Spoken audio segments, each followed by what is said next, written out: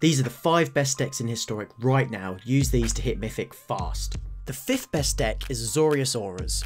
This deck does it all, draws lots of cards, makes huge creatures, a bit of disruption, and really quite resilient. So starting with the creatures, you've got Core Spirit Dancer and SRAM, both of which draws you so many cards, one every single time you cast an aura whilst they're on the battlefield. Then you have the creatures like Esper Sentinel and Hushbringer, which disrupt your opponent and slow down their game plan, buying you enough time to make mammoth-like creatures. Then there's Selfless Saviour, which makes sure your large creatures stay on the battlefield for as long as they possibly can.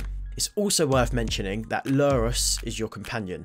Lurrus gives you some late game resilience if you run out of fuel, and works really well with Selfless Saviour, giving you a way to protect your creatures once every turn.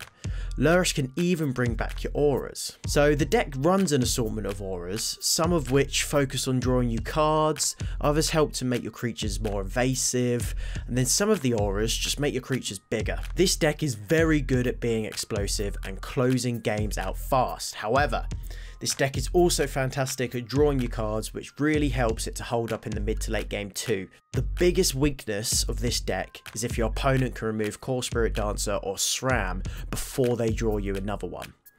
Early removal and discard cards are the main threat you've got to worry about here. Coming in 4th, we have Esper Reanimator. This deck uses Unburial Rites, Late to Dinner and Priest of Fel rights to return large creatures to the battlefield from the graveyard. But what are we actually bringing back? Well, the deck includes Praetors, Massacre Worm and Serra's Emissary, all of which are better or worse depending on the deck you're currently facing. For example, Massacre Worm is great versus elves, but really sucks versus control. To actually reanimate these creatures, you have to mill yourself so that they're in your graveyard first. Or you could use cards like Faithful Mending and Bone Shards to discard any of the expensive creatures that actually made it to your hand. The real strength of this deck is its brute force. These creatures are expensive for a reason. Reanimating them early can give you a huge tempo swing, and this can really help to end the games fast. Then obviously the biggest weakness is Graveyard Hate, but thankfully in Best of Ones and pre-sideboard this is far less common. However, some of the decks these days are including it in the main deck. In fact, we even include it in ours, thinking of Ashiok. So just make sure that you always prioritise the Graveyard Hate whenever you cast Thoughtseize. If you think this deck is good, wait until you see the next one. 3rd place is Lotus Control, which is a control deck with a twist.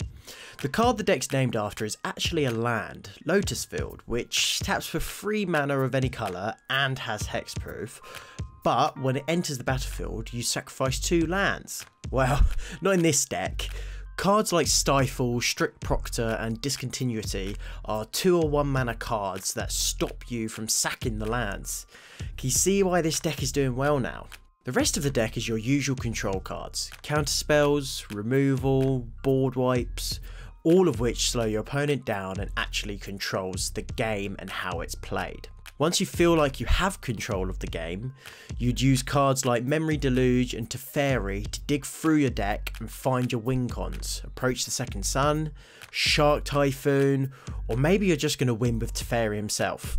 The strength of this deck is being able to dictate how the game is played with cards like Teferi and Wrath of God, and now Lotus Field just helps you to get to that state faster. A weakness of this deck is instant speed threats. I'm thinking of Shark Typhoon, Collected Company and Night Pack Ambushes. They're all problems.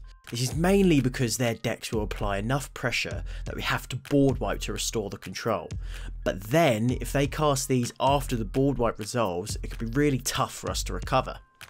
Number 2 is Selesnya Squirrel combo, which is actually sort of an aggro deck too.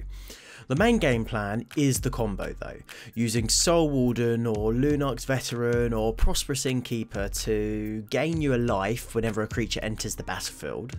But then if you also have Heliod out, each time you gain that life, you can put a +1/+1 counter on a creature.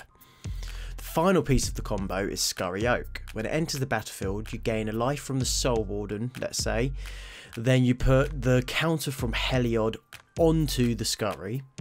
This then triggers Scurry's ability, creating you a squirrel, which begins the cycle again. Now that's one powerful 3-card combo to win you the game. The backup plan uses Trelasara and Voice of the Blessed and Skyclave Apparition to play the usual white weenie game plan, which tends to happen more often than you might think. The real strength of this deck though is its versatility and resilience, shifting its game plan dependent on the matchup. Versus aggro decks, you can lean in on the life gain and try to race with big creatures, whereas versus mid-range decks, it might work a little bit better to lean into your combo. A weakness this deck faces is disruption, whether it's counterspells, removals, or worst of all, discard from cards like Thoughtseize and Inquisition of Kozilek. All of these are stopping, or at the very least slowing, whichever game plan you choose to follow.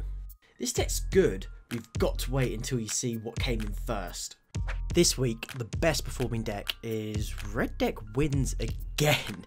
It was the best last week too. So this deck's all about speed, so let's just go through the mana curve from 1 to 4. 1 drops with haste is how the deck likes to begin, both of which have some additional utility as well throughout the rest of the game.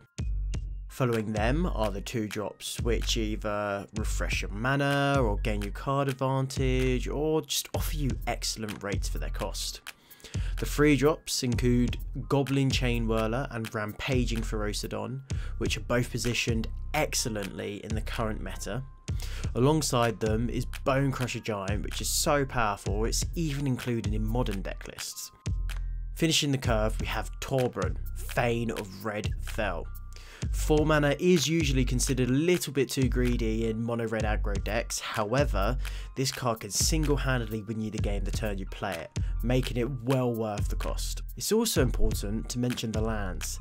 Den of the Bugbear is a fantastic mana land which offers a lot of pressure, and Ruminap Ruins, which is used as a little bit of extra burn to finish the game out. The strength of this deck is its consistency and the fact it has an obvious game plan to follow. You always know what you need to do.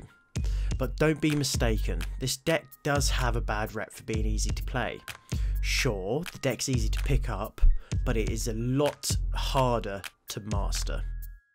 A weakness of this deck is a big beefy blocker that can easily eat your smaller creatures, also board wipes and even just life gain in general.